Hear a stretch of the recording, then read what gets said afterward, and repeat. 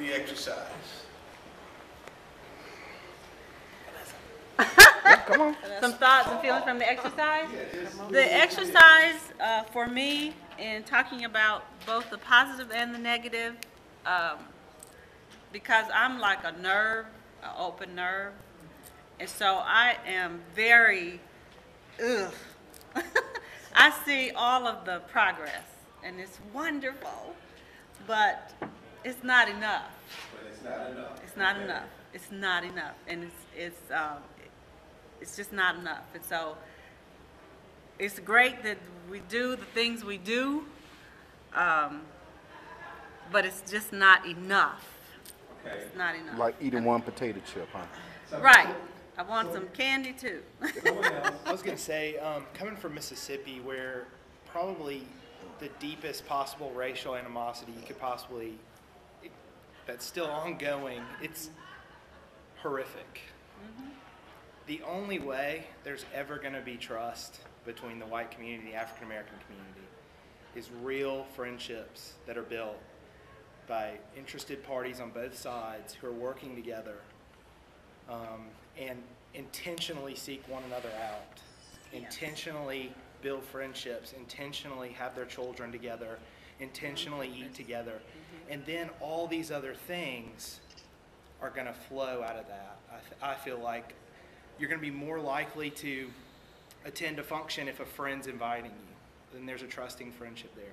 You're going to be more likely to listen to someone if there's a friendship and build trust. I've experienced a bit of that in Mississippi, but it is bad, really bad. And even in those trusting relationships, it's... Anyone else from this table have just some off the top of your head feelings from the exercise? Well, hearing from the people who live here, that clearly is not the kind of coordination across communities, even in the planning of the commemoration this year, that there needed to have been. The black community didn't know about things that were being planned, and clearly communication has to be improved. And there's a great fear that the momentum that exists now will be lost and that there'll be regression. There'll be sort of a painted over history, because there still is clearly resistance to telling this real history of Tulsa.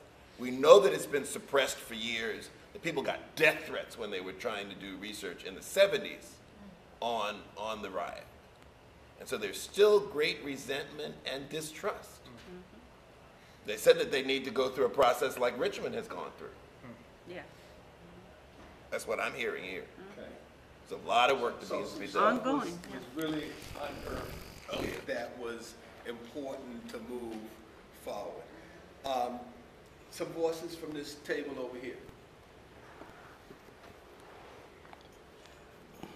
Somebody say something. Voices, new voices. Here comes the voice. She's coming in. The professor will speak for us.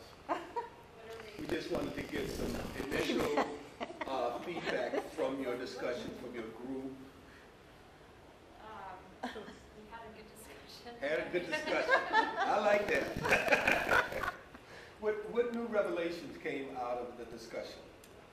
Well, one really specific thing, I think, Gwen joined us once we were on the second half. In the first half, I had said, I'm a sociology professor at the University of Tulsa. I had said that in the last decade, when I first came here, I'd ask who's heard of the race riots, and no one raised their hand in the whole class.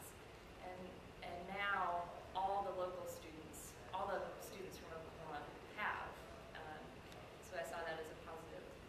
When Gwen joined us, we were talking about the negative. She said it's still not being taught in a lot of schools. And so we kind of started then thinking, if you're not from the area, the University of Tulsa is a private school, and so the local students who are coming are often from Booker T, and then some of the more well-off private schools. And so that was really interesting for me to see.